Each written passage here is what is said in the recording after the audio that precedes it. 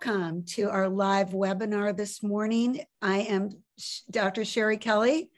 I'm a clinical psychologist and clinical neuropsychologist from West Hartford, Connecticut. I am also the co-chair of the Child and Family Committee of the Connecticut Psychological Association. In addition, I've had the great honor over the past year to have been working with two of our panelists today, Dr. Viktor from Ukraine and Dr.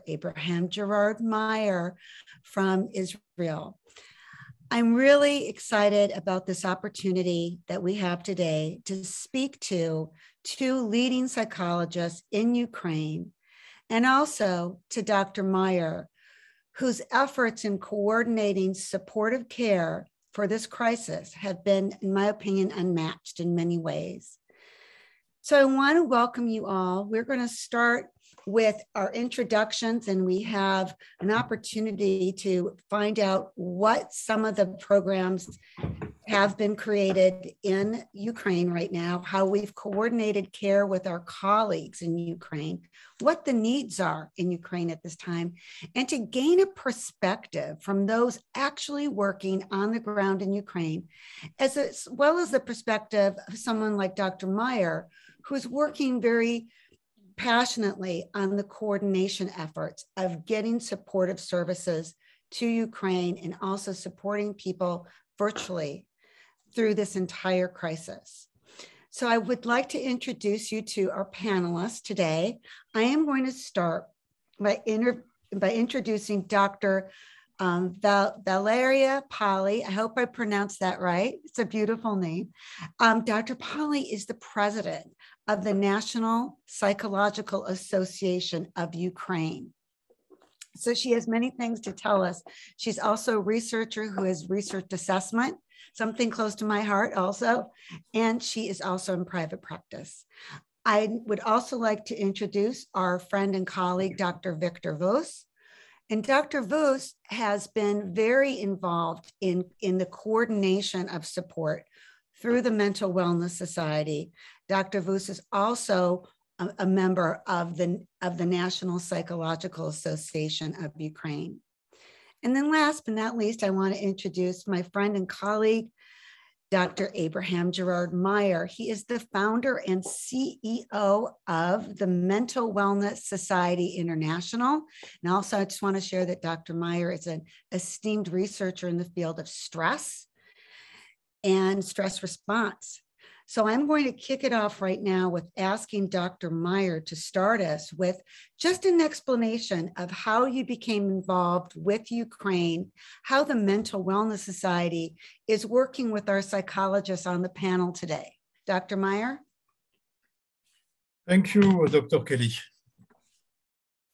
My background is I have two PhDs, one in psychology, one in physiology. And that make me particularly focusing on something called the tunnel vision effect, which is a psychological response to a physiological response to a psychological stress. And at that moment, you see only a little part of what you see. You have a limited vision, but not just the field of vision, also the vision of what you can, your cognitive vision, what you can think, what you can imagine, and you focus on the problem, and you end up to react in the flight, fight, freeze response for all mammalian that we are as well. So this is something I've been studying when I was at Carnegie Mellon University. And I continue after that, and we developed it in an activity. But throughout the years, we realized that we needed to be with our colleague, because us, one group, one person, one group, we are not, it's not like one size fits all, because human, as you know, it's very individual, anything related to human. But the more we are with different tools, and it's like a painter, a plumber, a roofer are still in construction, but they don't use the same tool. And the idea was to create the Mental Wellness Society, which is a global toolbox where we handpick different specialists in the Mental Wellness Society. So it's a handpicked professional international network of science, academy, practitioners to improve functionality by enhancing cognition and wellness. And here we say wellness because it's not mental health, only mental health, because in this endeavor, the relation between the mind and the body is very important. An holistic approach helps to remove yourself of the tunnel vision effect or to prevent yourself to be in that situation. So that's what we have done. And we have over 240 members in 72 countries. That was a slide before. In 72 countries. And we have 4 groups. Each group is for between 40 and 80 members. Health and wellness professional, agent of change. It's really how professional psychology, industrial psychology, and everything to improve organization, but also education and parenting, on psychologist, life coach, social worker, therapist, professional. It's 4 different groups. And already there, you can see that you have 4 different trades, which are all involved in psychology and which can all help one each other. So we have created a network for communication. It's called the Mental Wellness Society Global Community. And we have developed that tool to communicate with one each other. And we particularly developed the organization when came the COVID, because we realized when came COVID that it was a crisis at the scale of the planetary. Yes. But it's the same when you have a crisis at the scale of a complete country, and we can even say the whole world is concerned with the war in Ukraine and the aggression of Russia in Ukraine. So when that happened, we contacted one of our members, Viktor, and we say, Viktor, how can we help you? You are a member of the organization. You are the coordinator of the Mental Wellness Society for Ukraine. How can we help you? And then Viktor made a list and said, why don't we start? We decided to create a task force. It's a psychology support in Ukraine. And that task force moved very well because we have 192 members, which are all professionals who want to help in Ukraine. On the task force, we also created a library. And the library have a library in English and a library in Ukrainian. At the beginning, we were thinking maybe we can do it in Russian, but no, we have to do everything we do with Ukraine have to be in Ukrainian. Eventually in English, if our Ukrainian colleagues are doing the translation. And that's something which is happening. Thank you, Valeriia. So we have also created some video in Ukrainian, and we explain in that video how to prevent the effect of stress, how to prevent a bad sleep under the bombarding in a very uncomfortable shelter, but you still need to do some movement, you still need to do a certain number of things to prevent the stress and to help your body to cope with that stress. So we have developed 6 videos of 2 minutes each, and we are sharing it with our friend. In fact, Viktor is giving access and distributing it. And Victor, I wanted to know if right now, because I'm looking at our schedule and our time, and I wanted to know if you could perchance, talk a little bit about your work. And I know that Dr. Meyer has sent you these videos that have been done on movement, on stress, on breathing and biofeedback. We've done also, Dr. Meyer, we've done videos training refugees, training care workers, and training parents and children who are right there in Ukraine right now, correct? Yes.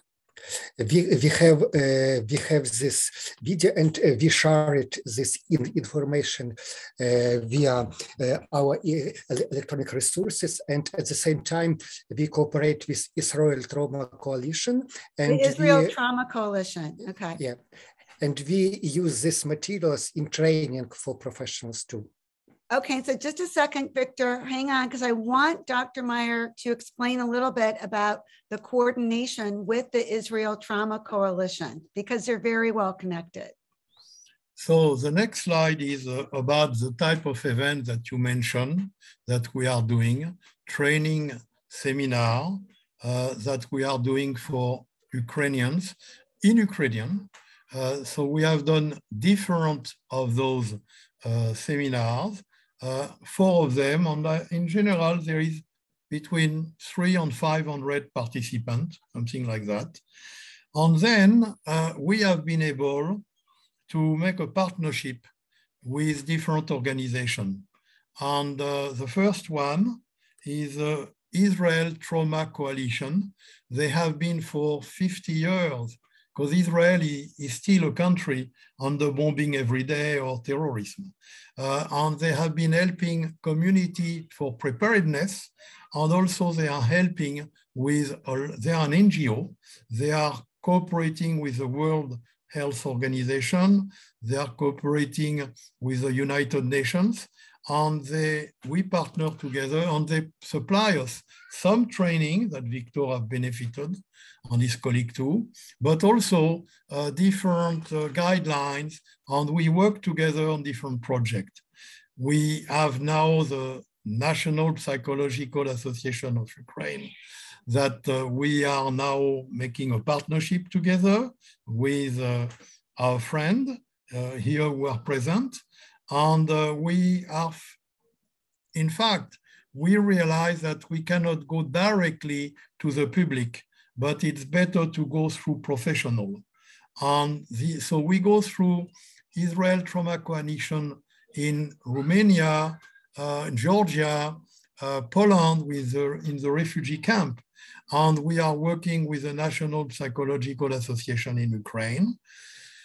And one of the big developments we have is we have been able to work with a technology company from Berlin, where you have your phone and an Android for now, but in a month it will be also for Apple. You put your finger in the back, and it will give you your blood pressure, your oxygen level. It will tell you everything you need to know to prevent you to enter in high stress, and eventually to tell you, you need to do this breathing, you need to do that movement, you need to do something because you are entering eventually in high stress and eventually burnout. So that's an app we have with Kenku. It will be free for all the people working with us in Ukraine, in America, outside Ukraine, and it will go through our partnering association on members. But this, we are planning to have millions of that app to made available. So before using the app, the people need to be trained and understand how to use it. So the professional in Ukraine and the ITC are training the people to do that. And of course, we cooperate with the Mental Health Global Challenge organization of Viktor. Yes. So what do we do for them? So what do we do for them is important. what we do for them also is we realize that in order to, we needed more volunteers than just our professional volunteer. So we are working on making connection with Ukrainians in America. And this initiative is Field Care. So there is 1 million of Ukrainians in America. There is 20 million of Ukrainians abroad, not in Ukraine.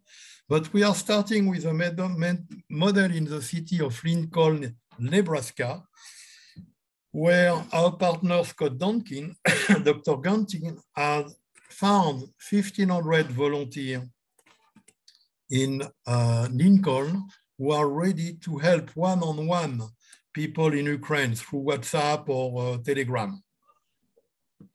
But we need to train them, because if we don't train them, they can be completely drained by the traumatic information on experience they will have, because they can end up to have what we call the precarious stress and trauma.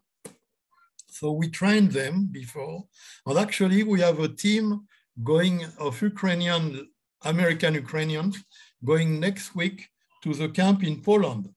And again, we are training them with all the directive and guidelines which are established with ITC, plus something we do specifically for them. We train them in a method we have developed, which is a 4-step process. And the 4-step process is to recognize the situation, what's happening, to be aware of what you can do to get to your destination or to your goal. In the case of Ukraine, your goal is to survive. And one day by day, to think about one day it will stop and you won't survive that.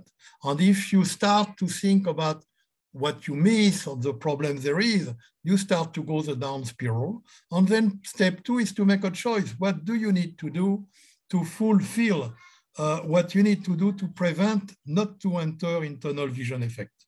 And then you self-evaluate yourself, or with a professional who help you to learn to make self-evaluation. But it's not an evaluation of you. It's an evaluation of how the process went. Because you want to improve the process. It's not about people. It works very well. It's a very good patch to help people in situation of crisis. We implemented that for the first responder and hotline responder who are definitely on the phone helping people on having TVE and eventually committing suicide. So we are using the same concept of field care with that method. So that's what we do in a nutshell. Plus many other initiatives we try to do, but in a nutshell, that's what we do. So that's so you're training, you're coordinating caregivers, and you're also training many of the caregivers. And I want to talk right now. Thank you, Dr. Meyer. We're training professional and non-professional. You're training professional and non-professionals. Yeah. Yes, at the same time. And I want to ask our panelists right now, because this is about survival, and it's been a very long 2 months. I want to ask first, Dr. Palii, how are you coping? Not only as a professional, but as a woman right now, as an individual going through this trauma. Thank you very much, Dr. Sherry. But first of all, I want to say thank you for the invitation, and I'm so pleased to spend my evening with you today. Thank you very much. What about my coping? It's a very interesting question, and I was thinking of it for many times. I live and work in Kiev, and at the beginning of the sad February event, I moved to the suburbs of the city. But then after 2 weeks, I quickly returned to my home. We Ukrainian decided and believe that the walls of our home help us to cope with different problems. And I think that my home, my flat, is a huge resource for me.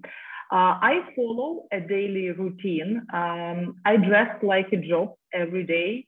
I take care of myself and do my hair, do makeup, even if I'm just going to visit a bomb shelter. It's very important for me.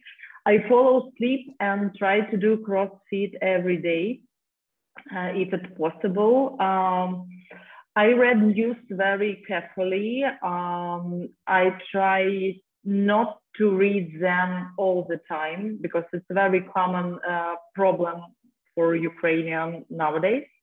I focus on the good news, maybe good results and achievements of our army, I don't know, Russian sanctions, or maybe other positive stories about our citizens, about their rescue or recovery. Now I'm trying to joke about Russian sanctions, but I think that a good sense of humor is a very good resource in difficult times. And I think that all the stuff like a daily routine, physical activity, sense of humor, good sleep, it's a very important frame. And without this frame, it would be very difficult to cope with the stress. And I know how it was because I had a very difficult first 2 or 3 days after the Russian invasion. I remember that it was like one huge long day without the beginning or ending, full of fear, anxiety. And those days I realized that that the biggest resource for me is my work.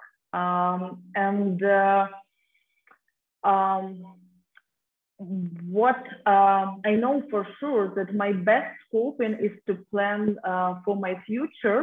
And my colleagues from the National Psychological Association in Ukraine and I began to anticipate a few steps ahead. And we prepared material for citizens and for psychologists. We started to looking for lectures and trainers on topics, important topics for us. We started looking for grant funding for our initiatives. And honestly, my work gave me a special meaning in that day. And it was, and it is, my way of fighting. And my colleagues from the National Psychological Association have already done a lot. And we have a great plan for future. And I know that my work, my job is a huge resource for me to avoid despair. Maybe my work distracts me from bad news, from bad events, and it put all my experiences and feelings, like an aggression, in a very constructive direction. So I think that we as a psychologist are very lucky and lucky and happy people, because we will never have the opportunity to say that our work is unimportant or meaningless. So my coping is my profession and my plans for the future, and maybe the way how I can help and empower our community. That's really beautiful. Thank you. I'm almost speechless from this, Valeriia. It's beautiful. As president of the association, I wanted to ask you also, I hear that the vast majority of psychologists have remained in Ukraine. Is this true? The majority, what? Sorry. The majority of psychologists have stayed in Ukraine to help. Yes, we stay in Ukraine, but some of them, unfortunately, now are refugees in European countries, but the majority stay in Ukraine. Thank you. We're going to get back to you. I want to now just move to Dr. Viktor Vost and ask Viktor how you've been coping. I've been talking to you several times a week, so I know a little bit about how you're coping because you've moved around.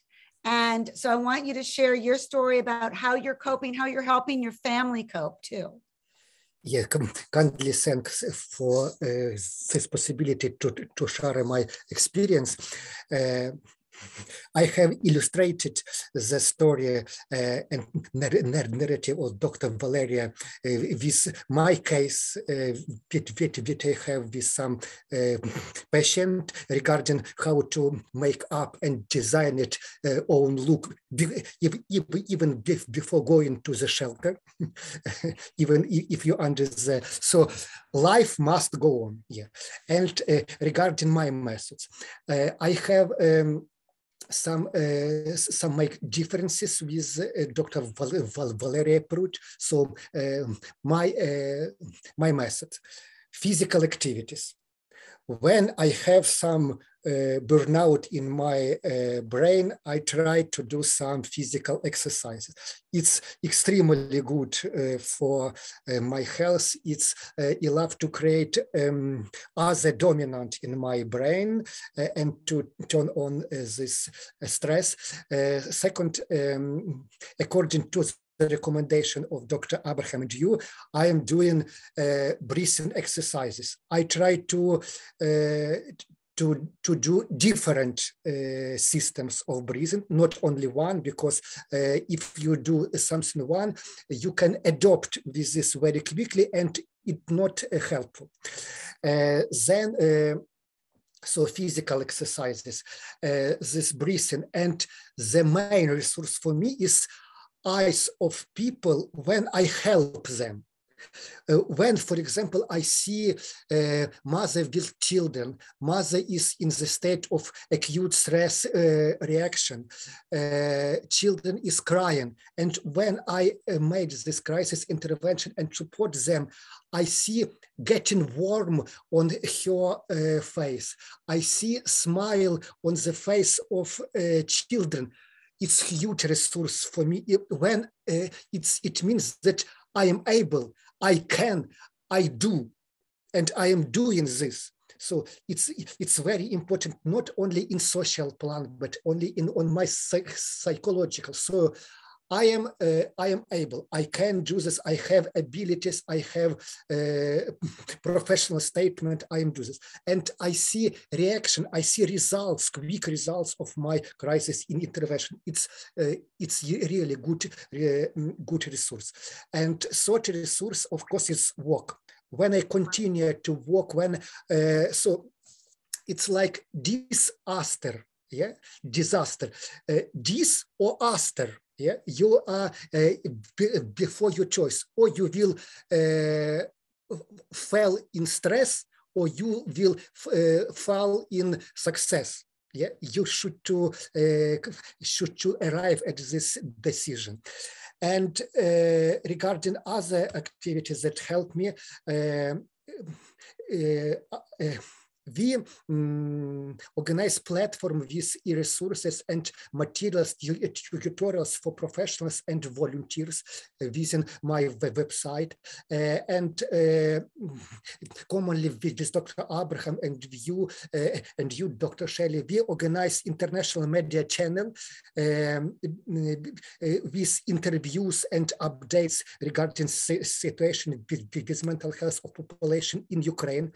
It's it's not only helpful for us, it's helpful for Ukraine generally. Why? Because we attract attention of people to the problems, to the issues in Ukraine, and somebody help us. So I strongly believe that this our discussions, this our webinars, like this webinars, this will help to save souls, to save months, and to save lives of some Ukrainians who are struggling in Ukraine or abroad, because many people hear this, look into this, and this will allow to catch an eye of global society to our problem and to engage support for these people.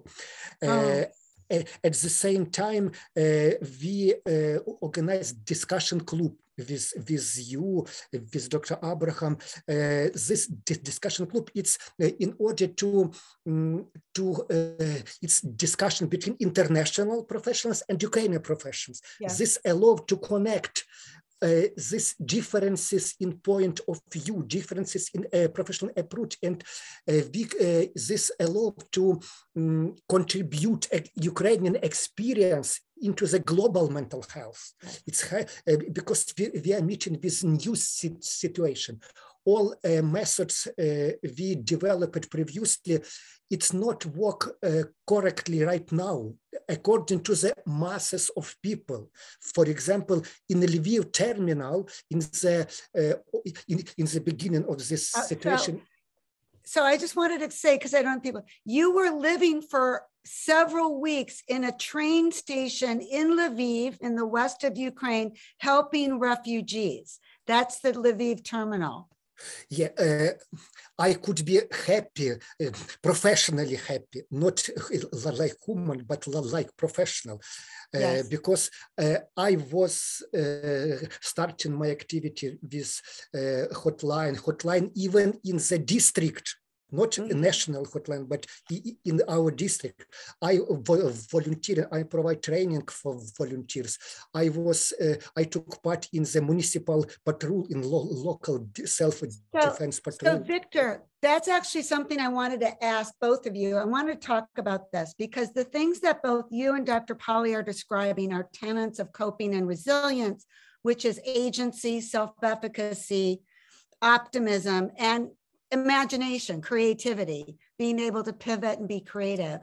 I wanted to also bring in Dr. Palii to talk to you, and also Viktor, after you. Can you please tell us the many different roles that your psychologists are playing in Ukraine right now, all the different roles and responsibilities that psychologists have now in Ukraine?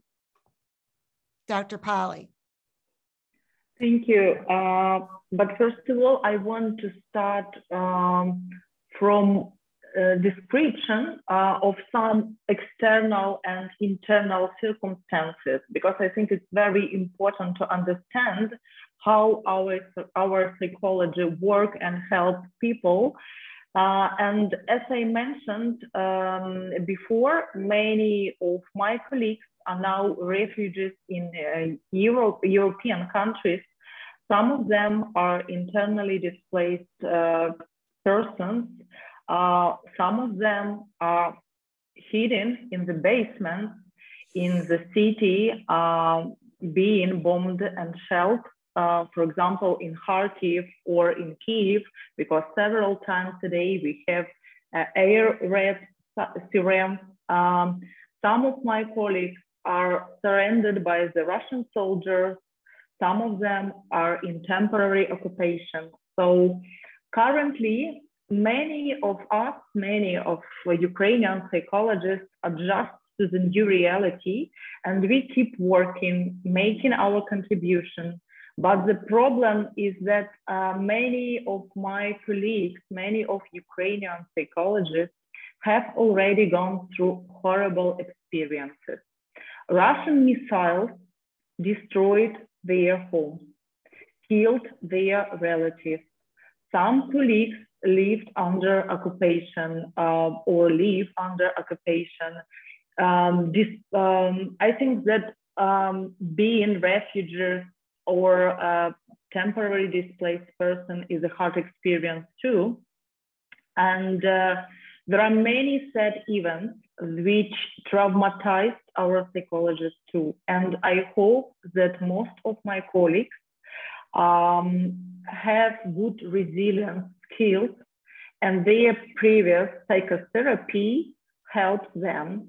As the National Psychological Association, we try to help them and provide free supervision group and interventions group and training for our community to enhance them and give them strength and force to work.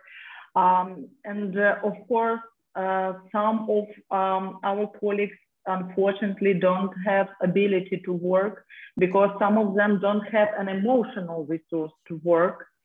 Some of them don't have a suitable work conditions. It's very difficult because, for example, people who are temporarily displaced commonly rent a very small apartments or houses where they live with their grannies, children, cats, dogs, friends.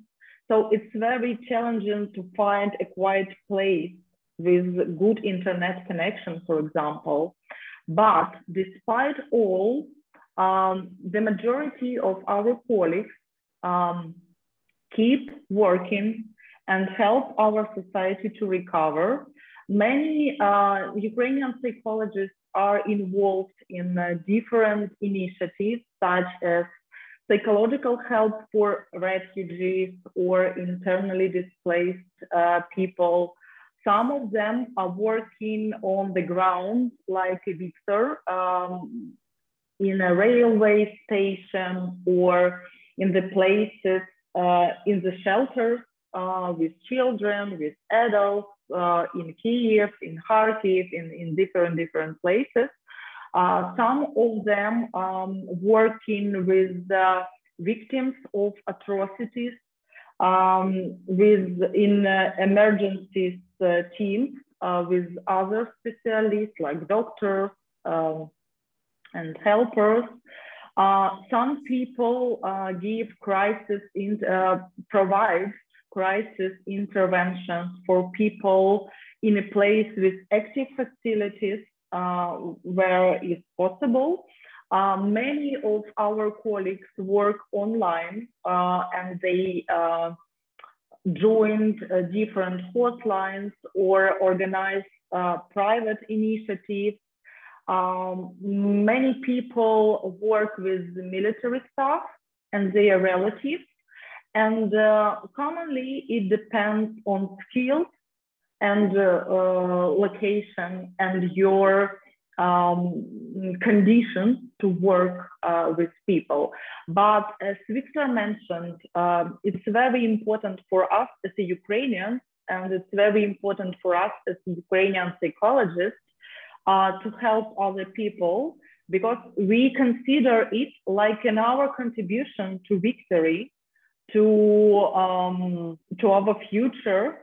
And I think that many of my colleagues thought that when they help others a bit, they help themselves. So our psychologists are involved in very, very different initiatives and play a key role in the recovery of our society. Thank you. Thank you. I just want to follow up with a question because of your position with the National Psychological Association. What are you hearing right now from colleagues in the East and the Southeast about working with people with the atrocities? I also understand from Viktor there are many orphans in Ukraine. Can you talk about that? Thank you. Many our colleagues from different countries offer help, and some of them offer us trainings or lectures. Some of them offer supervisions or other type of help. So Unfortunately, it's it's a new reality for us. We have never come across the problem like this problem, and it's important for our specialists to be prepared and to be educated to help different people and victims of atrocities as well. Okay, and just, is your organization working also with the World Health Organization or United Nations? Are they providing help?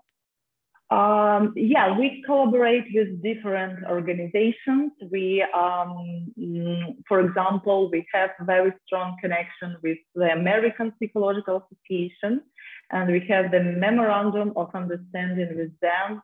And the APA always helps us with all our initiatives. Now they help, the APA helps us with material and some financial resources. We also collaborate with the United Nations, UNICEF in some initiatives. I know that very actively the USAID is very active in Ukraine and is involved in different mental health activities and initiatives. So we collaborate with different NGO and governmental initiatives which want to help our society. Thank you. Dr. Vos, one of the things you had sent me a couple of weeks ago, and I shared with some of our colleagues in Connecticut, you have tracked almost different stages that people went through during this crisis. Can you explain what you saw as a psychologist, that various aspects that Ukrainians have gone through, the different stages that they've gone through? I'm going to ask you to explain that.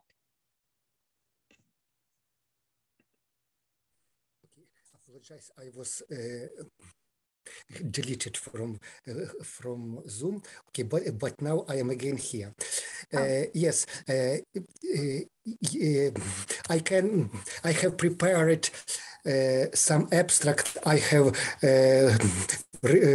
written down my experience in some something like abstracts, and I have divided the situation here in the 4 stages. And I have written about something about about 3 stages via chat. And now I would like to say about the special 4th stage.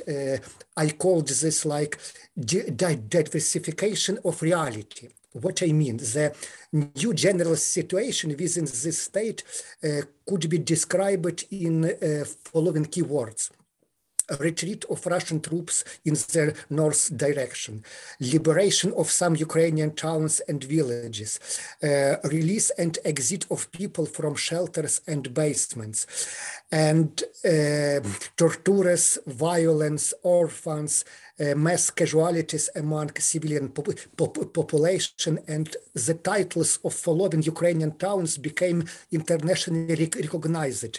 I mean, Bucha, Irpin, Gostomel. At the same time, this stage refers to both social-psychological processes, changing of traditional values and widening of interpretations, widening of alternative trust and alternative reality. On one side, we are meeting with increasing number of points of view among Ukrainian population. What I mean, internally displaced people who came to Western Ukraine from combatant zone, their point of view, their perception of reality make a difference with people who are refugees abroad, who cross the border and now are staying in Poland, Romania, Hungary, Netherlands, etc. And on other side, we have other people who are staying in the cities, village with light combatant activities, and with people who were living under the bomb and attacks, their perception of reality make a difference. So we have many different categories of population who were sensitive, who are struggled from different form of this aggression. Somebody were in light situation, other living in the shelters and basements. So we have different perception of reality, and sometimes people who are living in Mariupol, they don't understand people who live also in Donetsk region, but in something, in some safe place where not many explosion, not many attacks. They don't understand each other. We have something conflicts of point of view regarding situation. And before our webinars, I was interviewed by Donbass Radio, free radio of Donbass, about why people don't like to evacuate from these combatant activity zones, why they don't understand that it's not safety for them to stay here in Donbass. And we discussed many cases when people come back to the combatant activities, come back from Poland, from Romania, from Western Ukraine. They come back to Donetsk, to Rubizhne, Chasiv Yar, etc., to this town who are now in this combatant zone. They so they have other perception of reality, and we don't understand with them. So Victor, hold on a second to that. Victor, that's something that we've talked about quite a bit, and I want you and Valeriia to talk a little bit, explain to us, psychologists in America. There are many people that decide to come back to Ukraine or go back, as you said earlier, Valeriia, go back to their house or leave the refugee camps and come back. Can you explain, Valeriia, why that is? Okay. I think that there are two reasons. The first reason, it's like my decision to back to my home, yeah, because it's essential. I felt much better when I returned to my home, when I have a contact with all my possessions, I took a shower in my bathroom, when I sleep in my bed, when I can prepare food in my kitchen. It's very, very,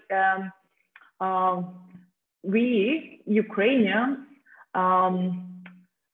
love our homes, we love our land, we will do everything to win in this war and return to our home, because we are a big fans of our land, of our country and our home. But the second reason is some problems with money, because it's challenging to spend, to live abroad, even if you have a big support from your friends, from different organizations, from volunteers.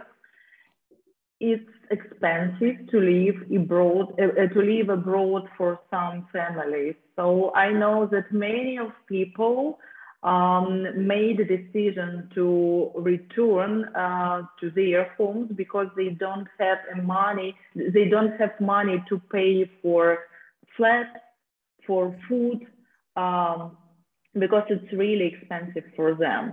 But I know that the Ukrainian mindset, we are really a big fans of our land.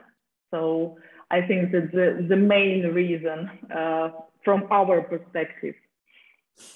Dr. Vus, would you agree with that? What do you think are the main reasons of, because you worked in the railway station, what were the reasons people were telling you they were returning to Ukraine? I have been working for several times in the terminal station, and I was highly wondering why you come back to the combatant activity zones. And I had communication with people, and what I can say regarding the reasons. So they described me, introduced me reasons. First, lack of comfort in shelters.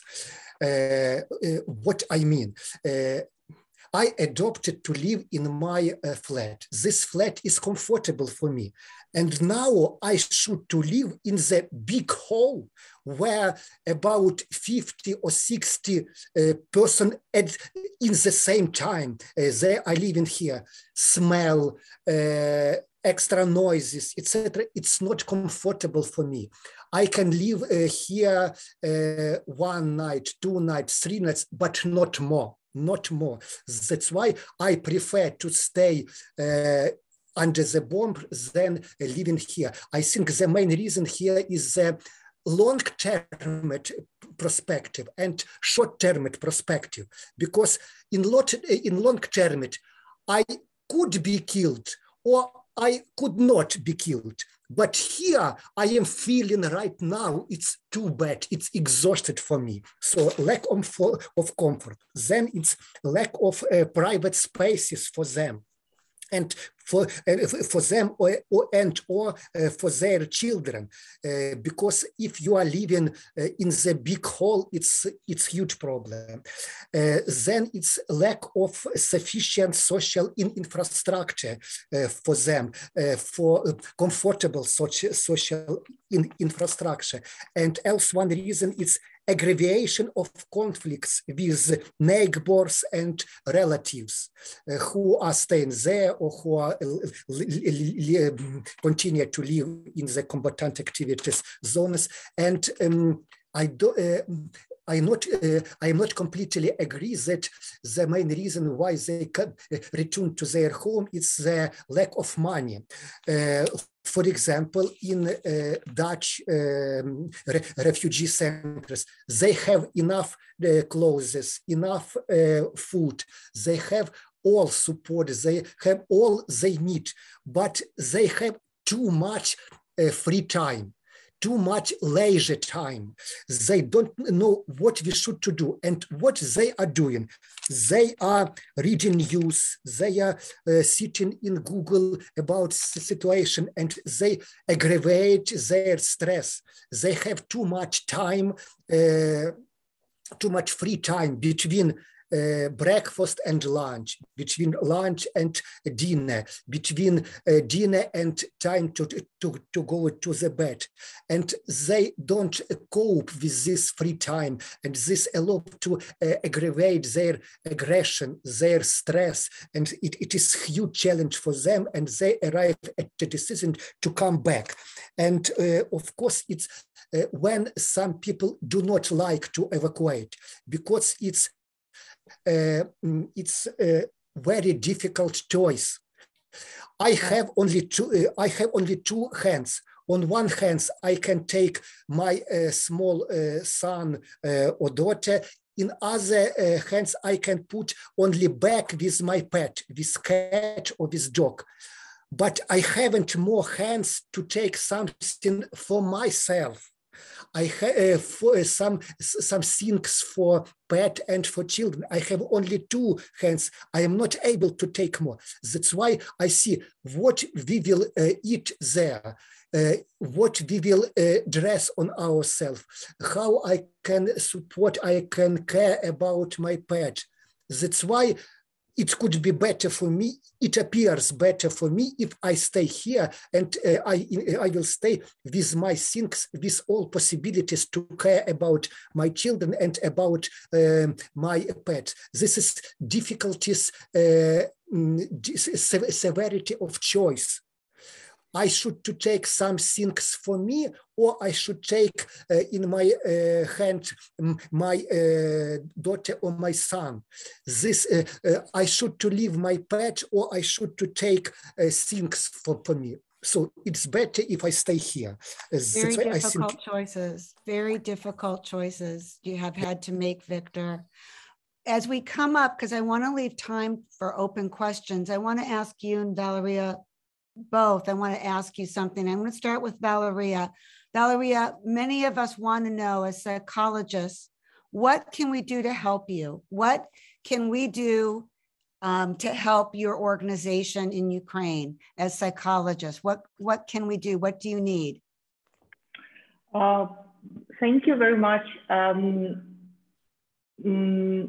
the first days of the full-scale invasion, we have been receiving many letters from our colleagues, especially from colleagues from the US, with different suggestions and offers to provide lectures, webinars, trainings, share some materials, important materials for Ukrainian psychologists. And we appreciate these offers and this help. Maybe some of you want to organize maybe a training for Ukrainian psychologists about crisis counseling, about trauma, about how to deal with people who lost their relatives or lost their property. Maybe you can share some materials. I don't know. You can help us with money on our website. We have a page, and you can send us donations for Ukrainian psychologists.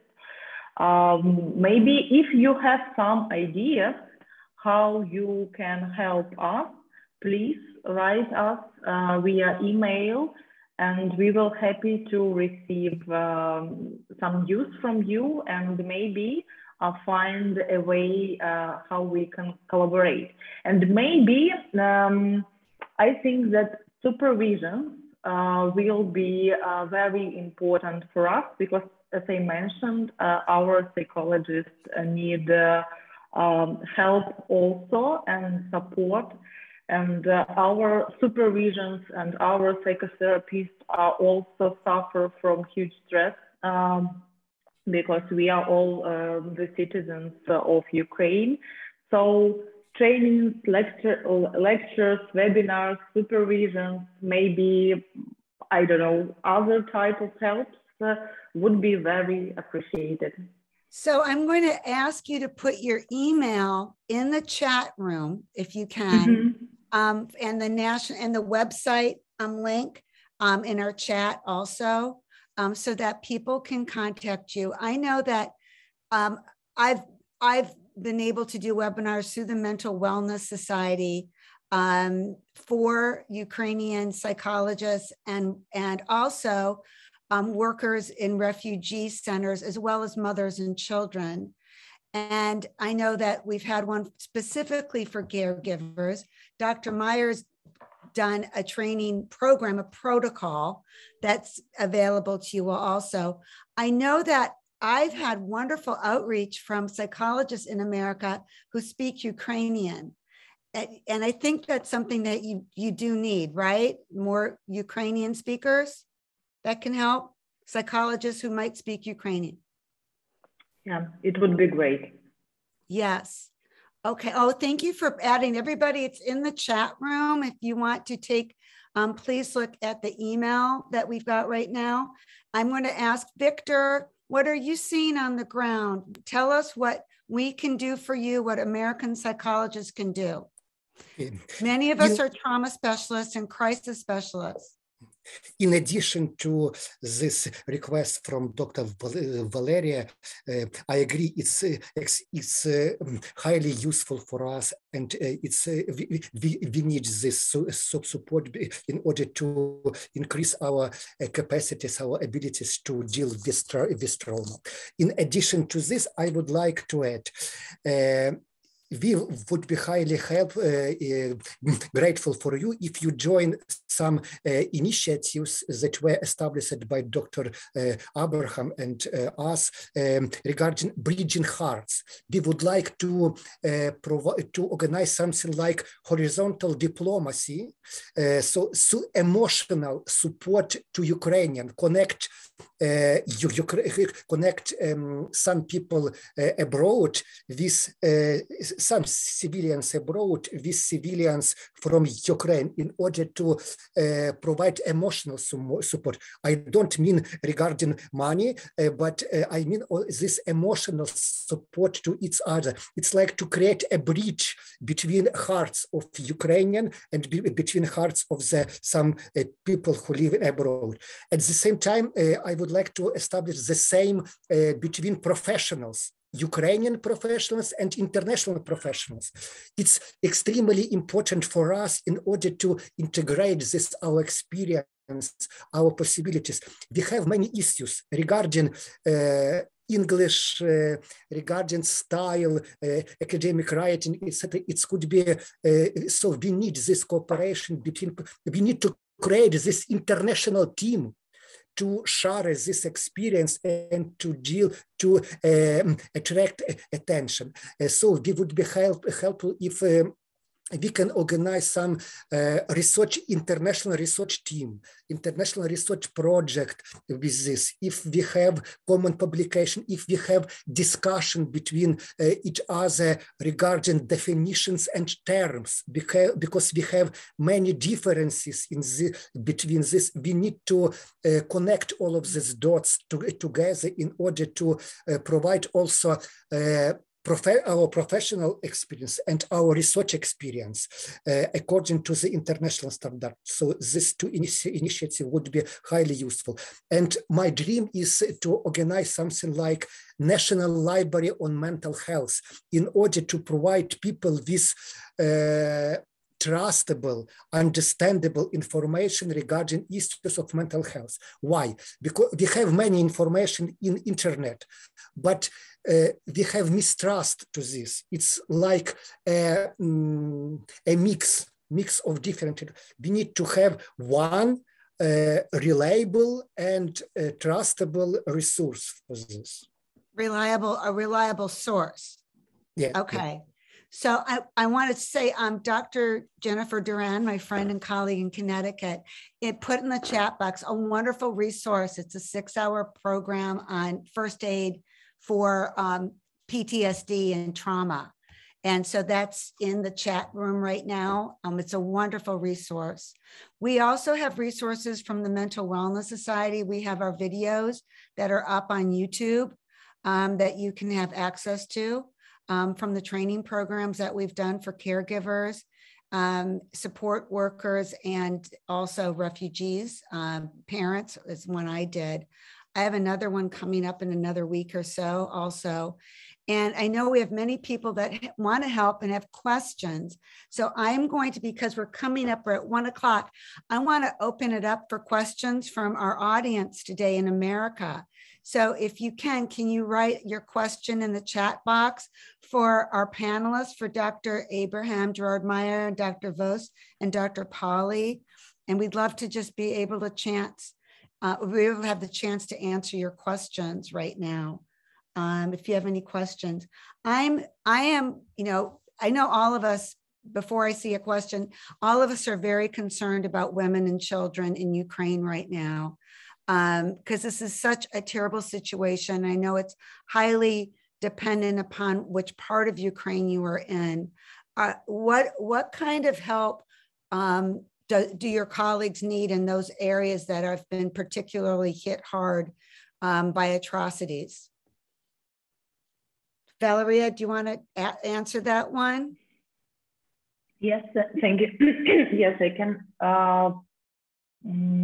In first days, we were actively focused on sharing and communicating self-protocols to prevent panic and high level of anxiety, with special attention to children. For example, how to talk about the war, how to support children of parents who are deployed, how to prepare a child for forced relocation, and even what games to play with children in a bomb shelter.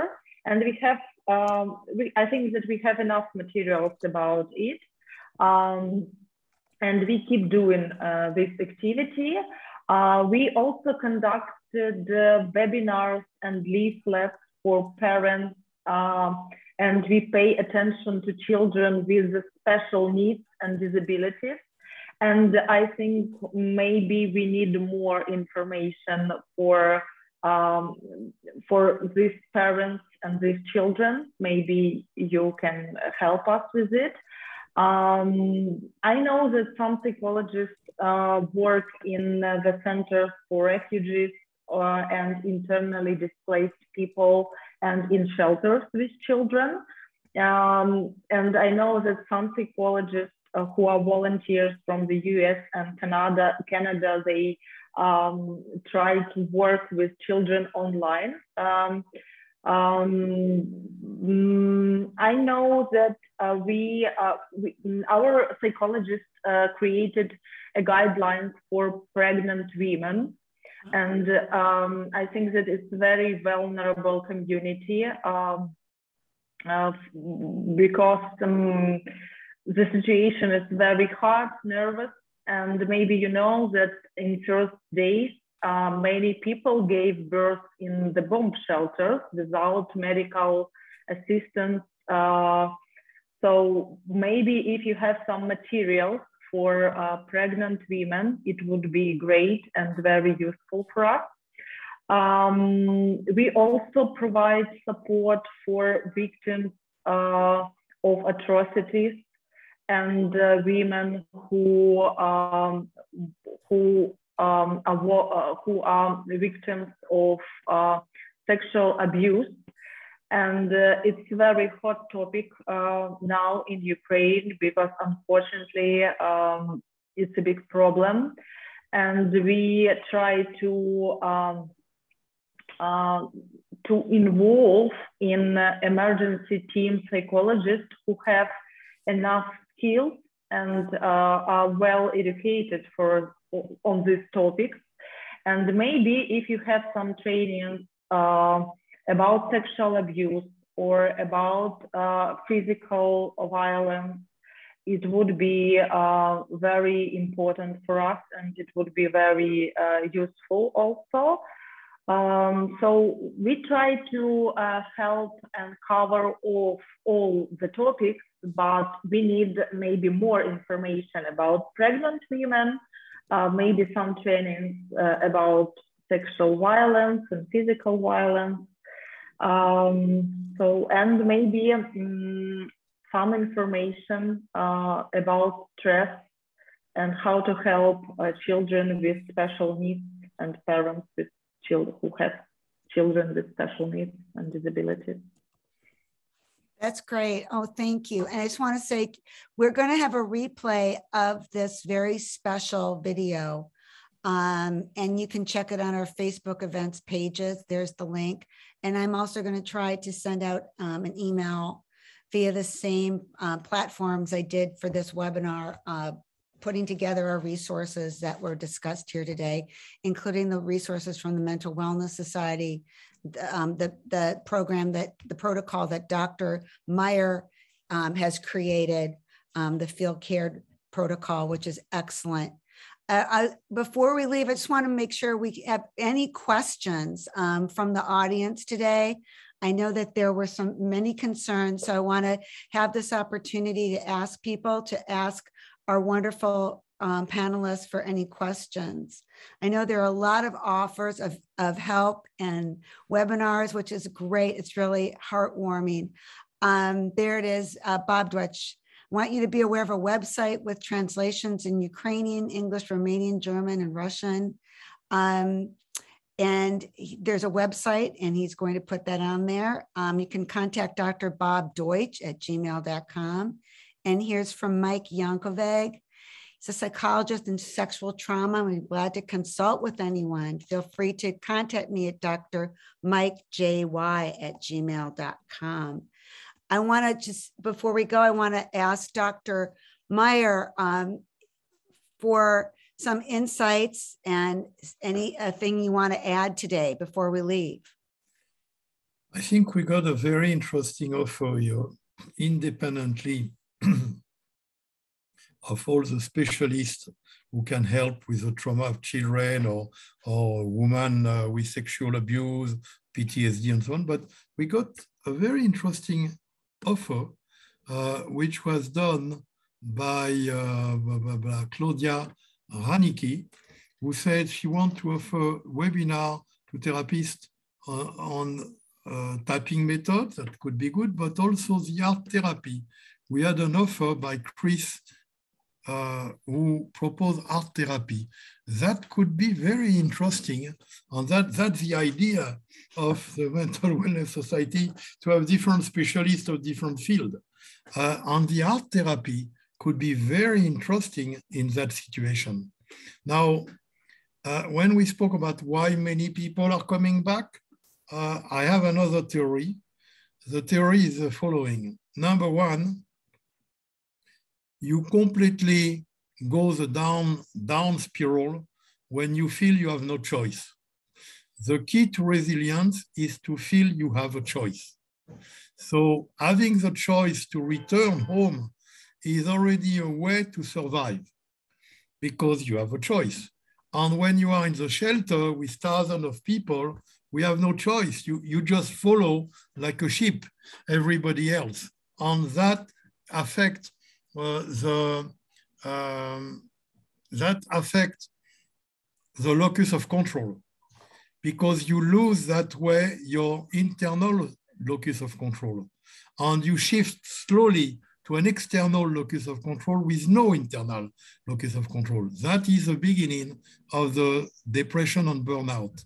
Another element, I think some people want to come back because they could not live with the guilt that the other have been killed and they survive. I think for the people who escape, they don't want to feel in regard of their family, their friend, their countrymen as a traitor, because if they escape, they are a traitor. But if they come and help, they are one of them. And then they have the feeling of belonging to a group, not to be isolated. So I think we can have some elements here to explain why they come back. Okay, it's dangerous, but it's a choice they made because they could not live without making the choice to help other people. Another one is that the survival element, very important, is simply to make an act of goodness per day. If you make an act of goodness for others that you don't even know, it's a way to help you to survive. And definitely helping others to doing something is a very important element for your own survival. And I think if you take all that mixed, it explains a lot of that situation. I think I want to thank everybody, because all your colleagues, Dr. Kelly of the American Psychologists Society, are coming with very good proposal. I think Viktor is proposing to help in Ukrainian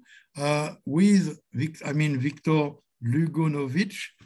I am saying with Viktor, we have a plan to make help the same way individual to individuals in America and in Ukraine, speaking Ukrainian. I think we need to do also one-on-one for professional, because it will be very helpful, not just for professional reason, but for social and human reason. So that we can organize, we have the tool, we have different elements, and not to forget that we have the app that we can give to both people on both sides to make sure that they don't get overstressed by the situation of their now friend that they want to help. Because it's very difficult emotionally when you are in the comfort of your home and you know that your friend is in very precarious situation. So I think we got good ideas today. I want to thank everybody for all the proposals, a good question. I think it was a very positive meeting, and I think we should have another one.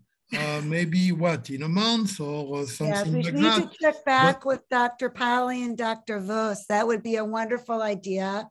And I want to just address Helen Barron. Thank you about play therapy. Yes, we have a list of resources, including deep play for children and movement for children that we've provided to Viktor. And we'll make sure that Dr. Palii also gets that. It's coordinating everything together, which is Viktor's dream, to have this resource library right now. And that is an excellent question. And I hope we can meet again in a month. I would love to circle back with Dr. Palii and Dr. Vos and see how they're doing. Hopefully that things will be a lot better. I want to thank everyone for joining us today. Dr. Meyer, Dr. Palii, Dr. Vos, and thank you to the Connecticut Psychological Association. Dr. Meyer, please. I will ask everybody to type your email address, because we will send you all what was in the chat to all of you. So this way you don't have to go through that.